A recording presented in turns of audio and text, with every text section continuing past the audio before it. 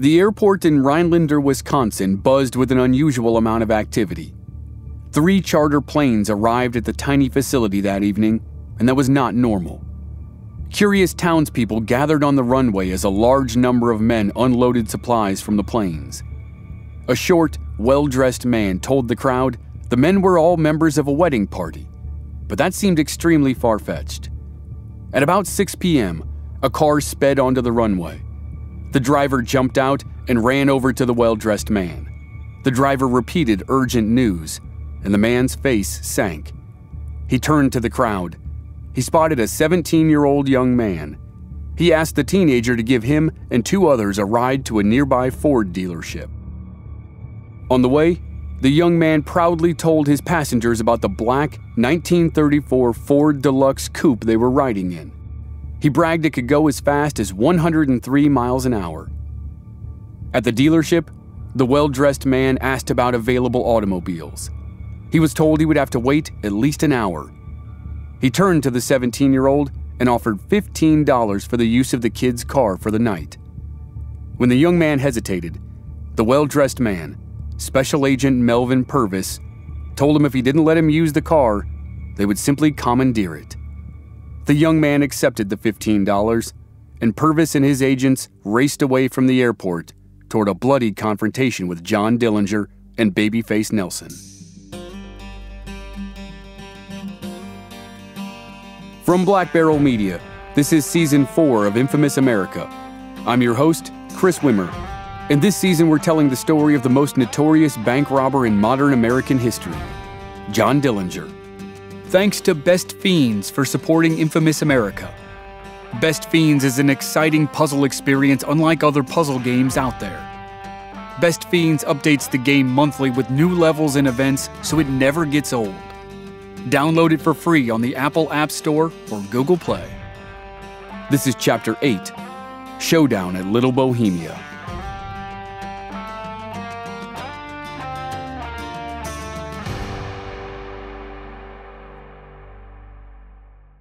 Billie Frechette pulled up to Eddie Green's home in her boyfriend's car. She ran inside. John Dillinger had been shot in the leg and currently sat bleeding in his automobile. The couple had narrowly escaped their apartment in St. Paul, Minnesota. Federal agents had confronted them, and Dillinger had led Billie out of the building during a brief firefight with a local detective. In the process, Dillinger took a slug in the leg. They made it to the car, and Billie drove them to the home of fellow bank robber Eddie Green. Green called a shady doctor. The doctor inspected Dillinger's leg and saw that the bullet had passed clean through. It caused a lot of bleeding, but the doctor wouldn't have to perform surgery to remove the bullet. The doctor cleaned the wound, wrapped it in bandages, and charged Dillinger $90. And the doctor would later be arrested for the act. Back at Dillinger and Billie's apartment, law enforcement took stock of the contents. There were the typical effects of a criminal: weapons, ammunition, silencers, and bulletproof vests. There were also the exotic accoutrements of a flashy couple. For him, a sheepskin-lined leather jacket, a blue silk dressing gown, and a large chinchilla overcoat. For her, frilly silk nightgowns, 11 pairs of pink underwear, and several expensive party dresses. While the inventory happened, J. Edgar Hoover raged. He was furious with the couple's apparently effortless escape. But Special Agent Melvin Purvis was working fast. He sent agents to bars and nightclubs in Chicago to try to find anyone with a connection to the couple. He built a network of informants.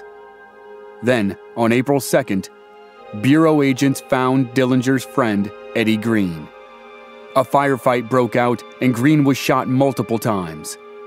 He survived the initial battle, but then agents interrogated him relentlessly at the hospital. After the pain and stress of the interrogation, Eddie Green died from his injuries. The agents claimed they fired on him after he refused their directions to halt. The press described it as more of an assassination by government goons who shot an unarmed man in the back. Angry politicians called for investigations into the Bureau's tactics. Hoover didn't seem bothered. He was pleased that his agents had taken down one of Dillinger's associates. To him, Things were moving in the right direction. He decided to double down. Hoover sent 50 agents to St. Paul and Minneapolis. They were led by 2 assistant directors, and they had one mission: stop Dillinger and all other gangsters currently at large, like Babyface Nelson, Pretty Boy Floyd, Bonnie and Clyde, and many more. Within 3 days of Eddie Green's capture, federal agents had arrested more than 20 career criminals, but none of them was John Dillinger. Supposed sightings of Dillinger came in from nearby states. One near Chicago reported Dillinger was traveling in disguise as a nun. With the walls closing in, Dillinger headed to the one place that Hoover didn't anticipate. He went home to Mooresville, Indiana.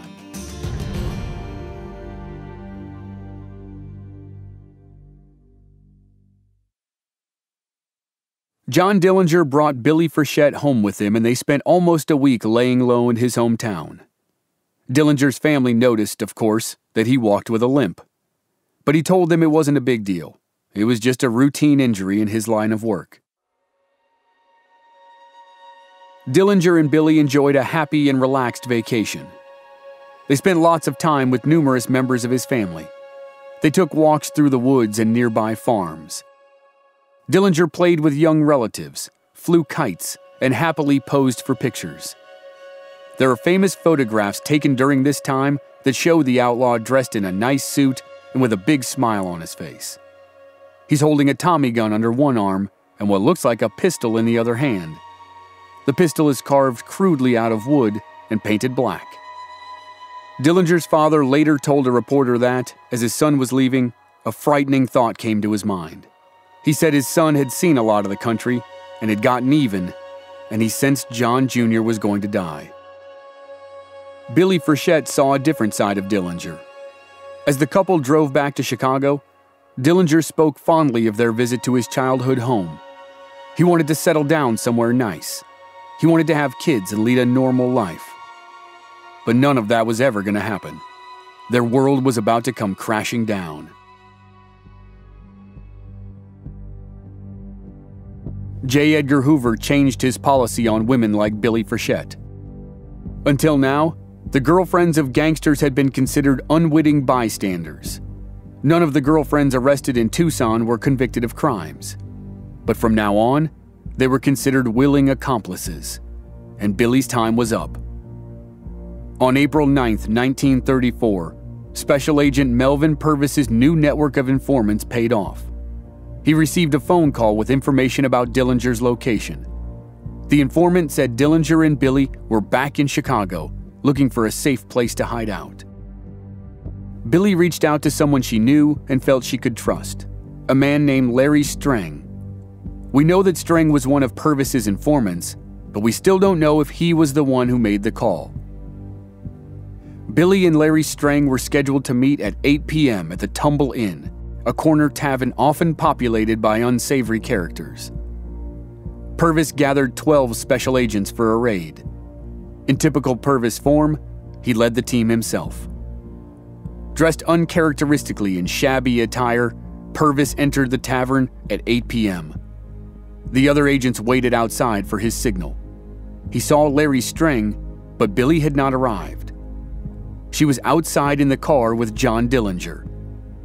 Dillinger circled the block in his Ford, looking for law enforcement.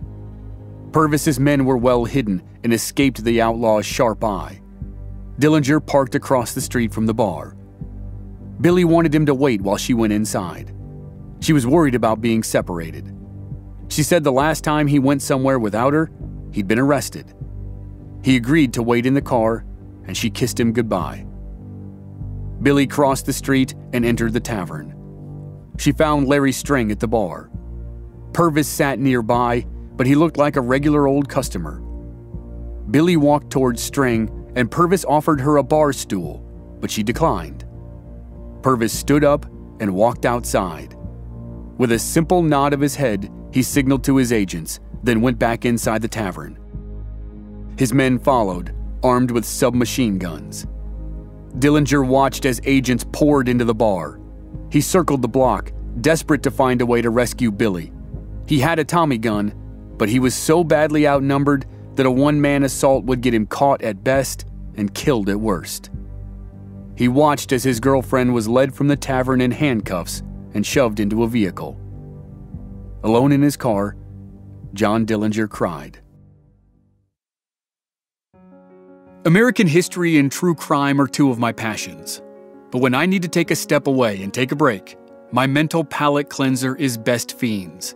It's a challenging puzzle game, but it's also casual, so anyone can play. I plan strategies and collect new characters and figure out the best way to solve each puzzle. The levels are full of bright colors and fun designs, and I find myself moving immediately from one level to the next and solving puzzle after puzzle. But that's up to you. You can spend as much or as little time in the game as you'd like. Best Fiends is a unique experience. It's updated every month, and you don't need the internet to play it, which means you can play it anywhere. So engage your brain with fun puzzles and collect tons of cool characters. With over 100 million downloads, this 5-star rated mobile puzzle game is a must-play. Download Best Fiends free on the Apple App Store or Google Play.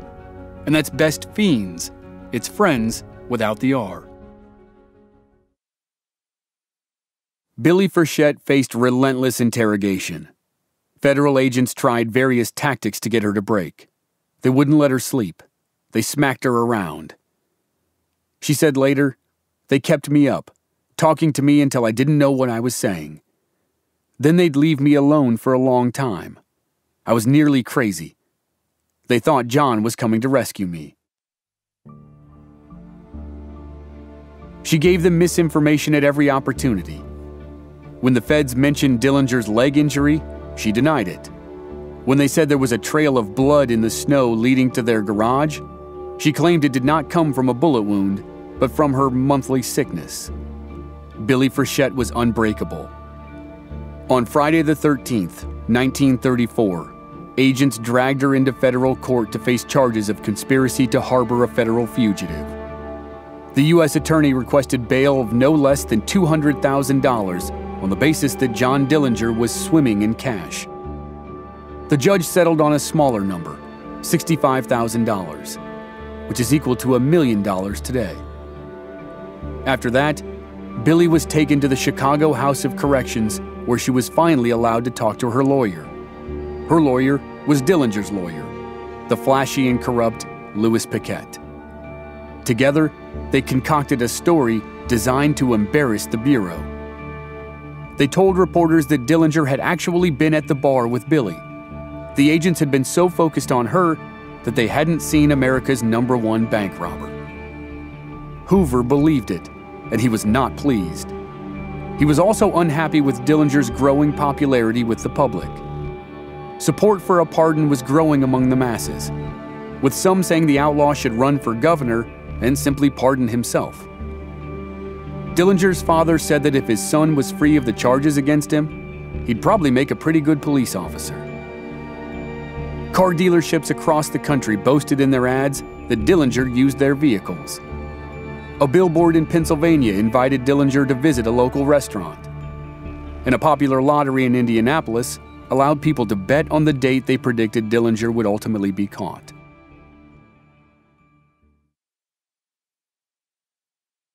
Claims of Dillinger sightings reached unparalleled heights. Robberies in numerous states were blamed on the famous outlaw. In Flint, Michigan, 6 bandits robbed a bank. It was a gang of 5 men and 1 woman. 4 of the 5 men were identified as John Dillinger. A 25-year-old man in Indiana named Ralph Alsman looked so much like Dillinger that he feared he'd be shot on sight by a police officer. He'd already been arrested by mistake 17 times. Sightings made their way across the Atlantic Ocean. A captain in Scotland called police after receiving reports that Dillinger had jumped aboard his ship. All ships entering France were searched for the American outlaw, and Scotland Yard had a team looking for him in England. Meanwhile, the added attention and the recent close calls made the real John Dillinger think more seriously about plastic surgery. The procedure would cost around $5,000. He'd lost a bundle of cash when he and Billie had fled their apartment, and he needed to replenish his funds. It was time to get back together with the gang.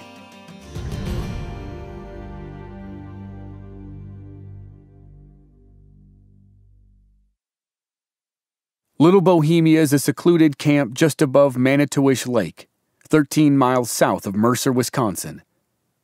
The main building on the property is a lodge that sits 600 feet back from the road. The two-story log structure still stands today. On April 20th, 1934, John Dillinger arrived for a weekend getaway. Also arriving that afternoon were Dillinger's recent gang members, Tommy Carroll, Homer Van Meter, Red Hamilton, and their girlfriends, and Babyface Nelson and his wife. The guest rooms were on the second floor. Rooms in the front overlooked the gravel parking lot. Rooms in the back overlooked Little Star Lake. The first floor contained a kitchen, a dining room, a bar, and a large recreation area. The busy summer season had not yet begun, so the gang was mostly on their own.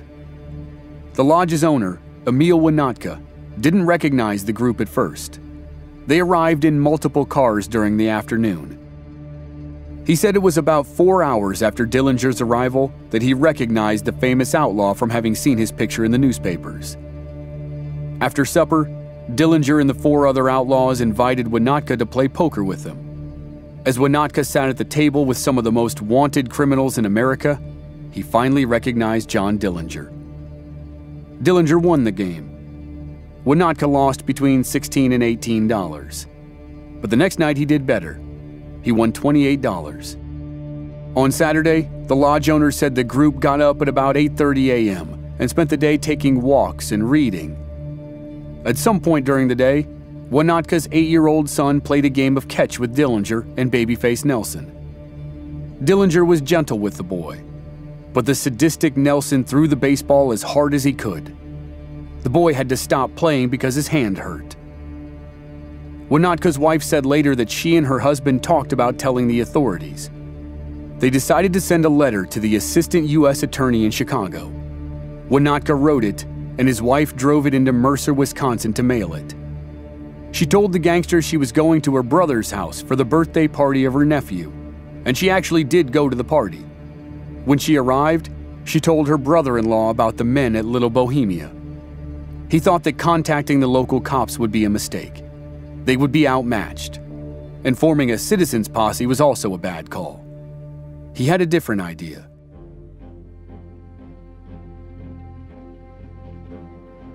The next day, he drove into Rhinelander, 50 miles south of Little Bohemia, and called an authority in Chicago. A little while later, the phone rang in the home of the special agent in charge of the Bureau's Chicago field office, Melvin Purvis. Purvis spoke to a U.S. Marshal. The Marshal said a man in Wisconsin seemed to have credible information about the location of John Dillinger. Purvis called the brother-in-law, who was understandably hesitant to keep talking about the matter. He quietly told Purvis, "The man you want most is up here." Purvis pushed him for more detail, and the brother-in-law finally stated that 6 members of the Dillinger gang were at a resort called Little Bohemia, and John Dillinger was one of them. The brother-in-law was pretty sure they'd be there for at least another day. Purvis launched into action. He said he'd be there that night. He told the brother-in-law to meet him at the Rhinelander airport. Purvis called J. Edgar Hoover and told him the news. Then he called the Chicago field office and told every available agent to get ready. They were flying to Wisconsin to capture John Dillinger.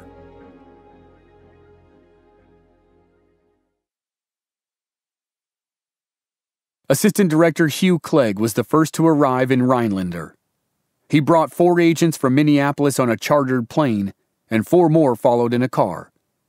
His first task was to get more cars for a raid on Little Bohemia. Clegg went to a local Ford dealership. The manager said he wanted no part of an operation that would capture bootleggers. Bootleggers were popular in these parts. If the manager hurt the bootleggers, it would be bad for business. Assistant Director Clegg assured him they were not after bootleggers. The manager offered a compromise. He would give Clegg some cars, but only ones that were being driven by salesmen right now. When the salesman came back to the lot, Clegg could have those cars. Clegg agreed and went back to the airport to meet Melvin Purvis. Purvis and his team arrived at the Rhinelander airport in 2 chartered planes. Purvis surveyed his agents on the plane and compared them to soldiers waiting for 0 hour. They knew this mission would not be a Sunday picnic. If Dillinger and his gang were at the lodge, they would not come out with their hands up. But before the agents could even face off with Dillinger's crew, they had to survive the plane ride. That was no Sunday picnic either. The turbulence was so bad that many of the agents threw up on the plane, and so did one of the pilots. When the plane touched down, one of the brakes failed. The plane spun wildly. One of the wings nearly scraped the tarmac. When the aircraft finally stopped, the agents stumbled outside, grateful to be on the ground. Purvis met Clegg on the tarmac, and as instructed, the brother-in-law was there as well. The brother-in-law said he had not personally seen Dillinger, but he positively identified a photograph of one of the men at the lodge as gangster Tommy Carroll. The brother-in-law sketched a diagram of the lodge. One side butted up against the lake, so the agents only needed to cover 3 sides of the property. The gangsters had told the resort owners that they would be leaving in the morning. The agents wanted to attack the resort just before dawn. The Winotkas and their employees planned to hide in the lodge's basement at 4 a.m. Purvis checked his watch. It was 6 p.m. That gave him 10 hours to get his men in place. In the next couple hours, he'd be able to pick up the cars at the Ford dealership. That would still give him plenty of time to get to the lodge and reconnoiter the property before the raid. With the plan in place, the brother-in-law left the airport, and Purvis turned his attention to his men as they unloaded their gear from the planes. There was a lot of it, but they had time. Except no, they didn't. Back at the lodge, John Dillinger felt uneasy. Something was wrong. The owners of the lodge were acting funny. He couldn't be sure, but he suspected they might have turned him in. He changed his plans. He told the crew they would be leaving tonight, right after dinner.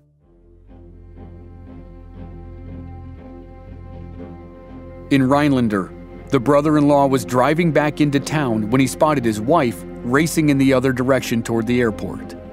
When they saw each other, they stopped and she told him the news. They were out of time. The gang was leaving tonight. The brother-in-law floored it back to the airport. He sped onto the tarmac. By now, a crowd had gathered at the small facility. 3 chartered planes had arrived that evening, and hard-looking men were unloading piles of supplies. Something big was clearly going on. Purvis tried to convince the crowd that the men and the supplies were for some kind of crazy wedding party, and it's doubtful the crowd bought it. The brother-in-law jumped out of his car and ran up to Purvis. He told the special agent about Dillinger's change of plan. Purvis's face dropped. The planes were barely unloaded. The agents had no cars. They were an hour away from Little Bohemia, and they were supposed to infiltrate a property they had never seen before, in the dark, and then attack a group of heavily armed gangsters with no time to prepare. The agents were at a severe disadvantage, but Purvis said later the fever for action overpowered everything else. They had to get to Little Bohemia now.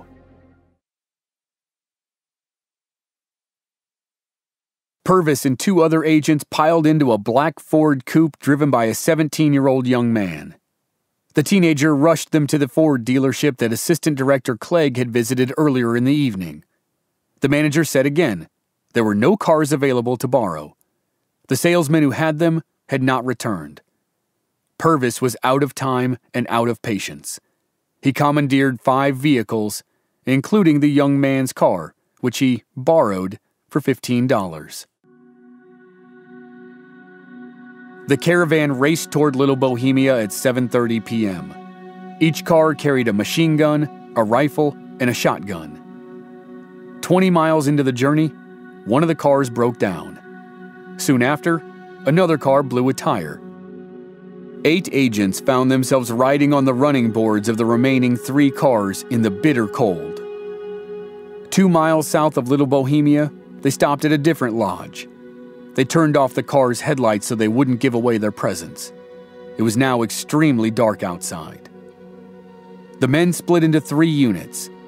Purvis and Clegg led one group. They put on steel vests that weighed 24 pounds. They would attack from the front. The other 2 units would cut off escapes from the left and the right. In the lodge, Dillinger wanted to be gone by now. He waited impatiently for 2 gang members to return from the long trip to St. Paul, Minnesota.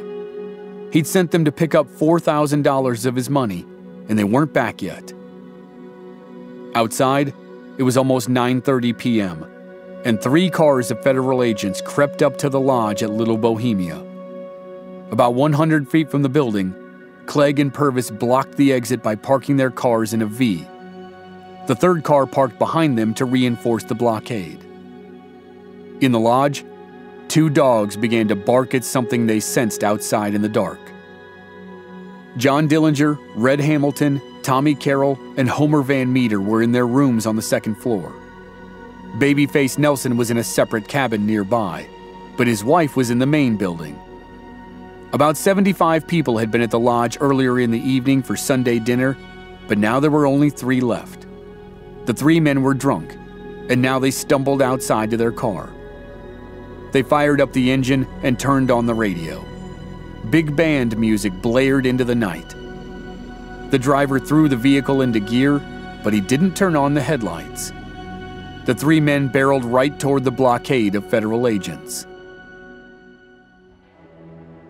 Purvis, Clegg, and 2 other agents stood in front of their cars with machine guns. They shouted orders to stop. They identified themselves as federal officers, but they couldn't be heard over the radio. One of the agents shouted to open fire, and the agents unloaded on the car. The driver took a shotgun blast to the arm and a bullet to the leg. He stopped the car, jumped out, and ran behind Babyface Nelson's cabin. One of the passengers was already dead. The last man fell out of the car with 4 bullets in his shoulder. He was the lodge's cook, and he was almost 60 years old. He also had the misfortune of sharing a first name with Dillinger. When the agent shouted at him to identify himself, he said simply, "I'm John." Purvis ordered him to put his hands up, but John Morris stood up on shaky legs and shuffled drunkenly away, and the agents held their fire. Babyface Nelson's cabin became ground zero for a few moments. He fired at the agents outside and barely missed Purvis 3 times. One shot hit the ground near Purvis's foot, and 2 more slammed into the trees behind him. Nelson burst out of his cabin and escaped into the woods. John Morris, the wounded cook, dropped down on Nelson's porch. He pulled a flask from his pocket and took a drink. Somehow in the unfolding chaos, he lumbered back to the lodge and called a friend. He said he'd wandered into a robbery and he needed a ride. In reality, he'd stumbled into a showdown that lasted all night. Gang member Tommy Carroll crawled outside and jumped down from the roof of the lodge. He landed about 10 feet away and took off running. An agent stationed near the back identified himself and opened fire with his Tommy gun. Then the agent found himself under attack. Bullets raked the area from above. He swung his gun back up to the roof and saw 2 men standing there firing at him. He returned fire, and 2 more agents joined in the effort. The 3 of them blasted the roof until they were sure they'd forced the 2 gunmen back inside. Then the agents retreated to the cover of the trees. As bullets flew, the owners and employees hid in the basement.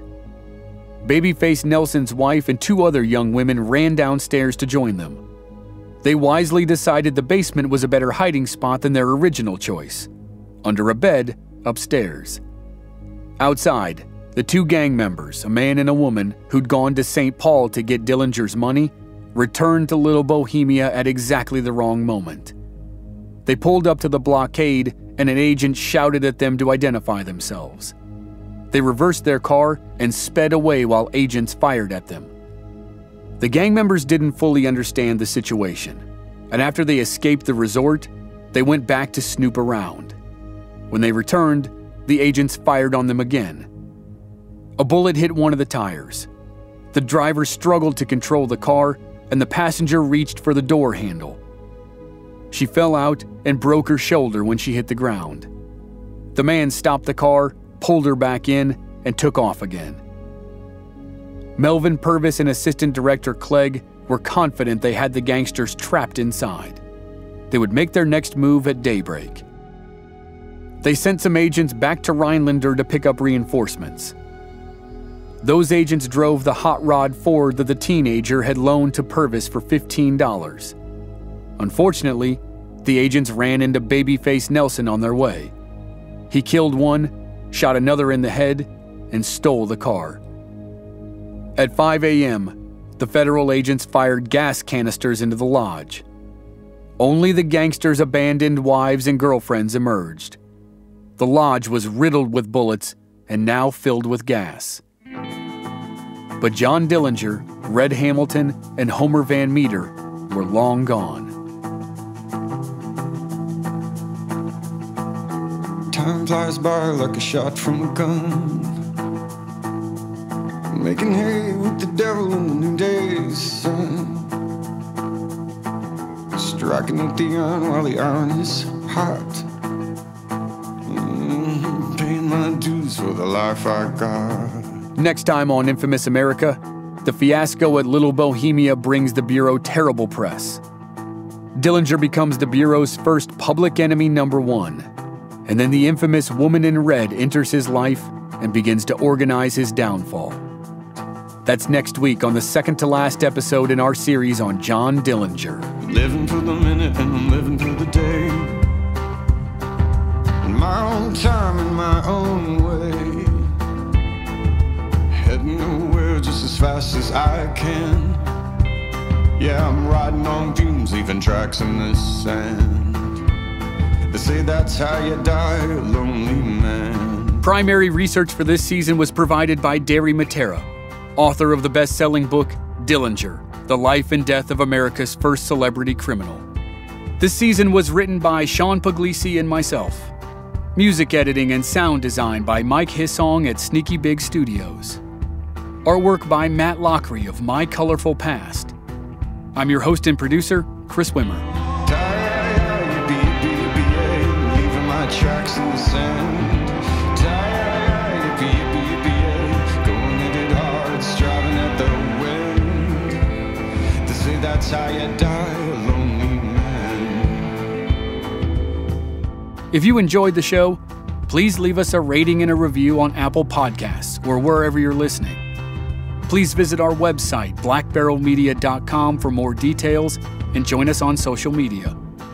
We're Black Barrel Media on Facebook and Instagram, and B Barrel Media on Twitter. And if you want to contribute to the production of our shows, please visit our Patreon page. You can also find discounts on our merchandise. That's patreon.com/blackbarrelmedia. Thanks for listening. We'll see you next week. Chicago and a plane to LA. Yeah, meeting in Akron and All Saints Day. Well, it got so late I forgot to call in. Yeah, well, Daddy's doing business at the bar again. They say that's how you die, a lonely man. Leaving my tracks in the sand. Going at it hard, striving at the wind. They say that's how you die, a lonely man. They say that's how you die, a lonely man.